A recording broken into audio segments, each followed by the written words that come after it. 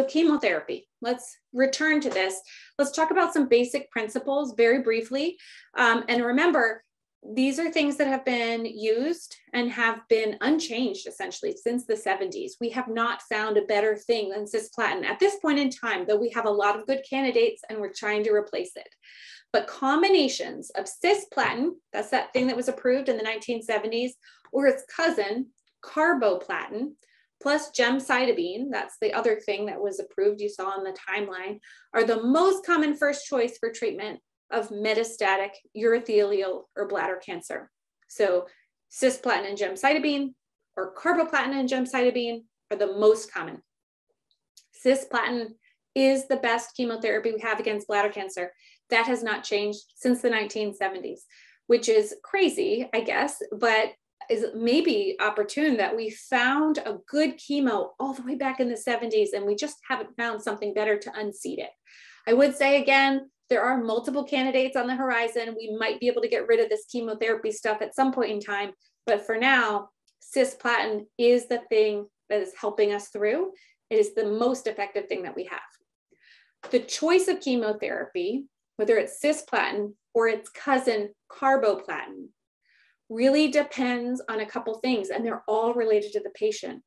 How fit the patient is, how strong, how frail, how much vigor that person has versus how weak that person might be. That's really important. And is probably the way that we decide between chemotherapy at all, or maybe a different pathway, that decision algorithm that I showed you earlier on, the way doctors think about it. How well the patient's kidneys work, is their creatinine number still at a low level? That helps us choose between cisplatin, which needs really high functioning kidneys that are healthy and happy, or carboplatin, which can be given even if the kidneys are not so good. Actually, even if the kidneys are not working at all, the patient has to be on dialysis. So that's a decision point. And whether the patient has other medical problems that might be really negatively affected by cisplatin chemotherapy, whether the person has heart failure or really bad neuropathy, maybe from diabetes, which would be numbness and tingling, nerve damage in the fingers and the toes, or even in the ears. So hearing loss, because hearing is a nerve-related function. So if there's a lot of nerve damage pre-existing, cisplatin could make that worse, and we would not want to use that. So those are the main things that we think about when we're trying to choose that chemotherapy. And usually, if we can, we try to give someone cisplatin or carboplatin chemotherapy with gemcitabine if we can, for people who are strong enough. And of course, that's not related to anything. That's not a patient's fault or a person's fault. It's just, is their body going to be strong enough to get this chemotherapy, which is tough, which we've already talked about, but is still the backbone of what we try to do for people with metastatic bladder cancer. There are lots of effects of chemotherapy. Chemotherapy goes in through a vein, so it's infused through a catheter in the vein, or sometimes through a port up here in the chest, and it goes through the blood. It goes everywhere the blood flows, and it goes into cells of cancer cells, and it just destroys them. And that's our goal. That's what we want to do. But it also goes into other cells that are trying to survive by dividing and replicating themselves, like blood cells that are just turning over and making new cells all the time, or heart cells that can be damaged pretty easily, or muscle cells that need to be in a healthy environment to stay well and to grow and to get strong.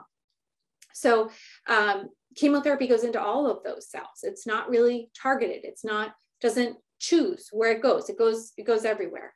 And because it does that, it can cause low blood counts, like white blood cells that protect our bodies from infection, or red blood cells that carry oxygen to all of our organs. And chemotherapy can damage those and make it harder for our bodies to do the normal things that they do with the blood that they normally have.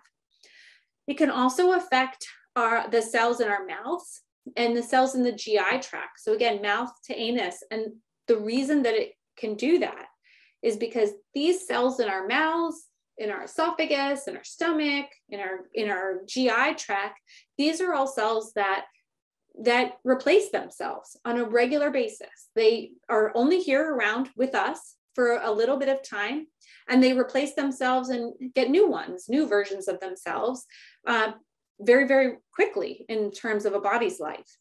And any cell that's going to turn itself over and make a new one in a short period of time is one that's going to be affected by chemotherapy. So people get mouth sores and they get stomach upset because those cells get irritated, or they do get diarrhea potentially. Cisplatin in particular can cause neuropathy that I mentioned, so damage to the longest nerves in our body. The nerves that go down to the tips of our fingers or the tips of our toes are the ones that are damaged or affected by cisplatin chemotherapy. And so that can cause a numbness or a tingling. It's very strange, I think, to people at the beginning. They think, well, it just feels like my fingers fell asleep or my foot fell asleep.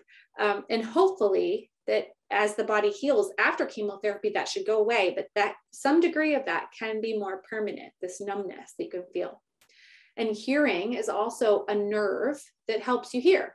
And that can be affected by cisplatin chemotherapy and cause people to have ringing in the ears or even hearing loss over time.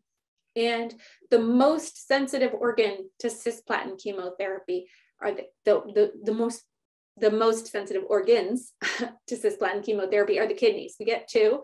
We're lucky about that. But they can be really damaged by cisplatin. So really we have to recognize that cisplatin is not targeted. It's the most effective treatment that we have, but it can cause some damage.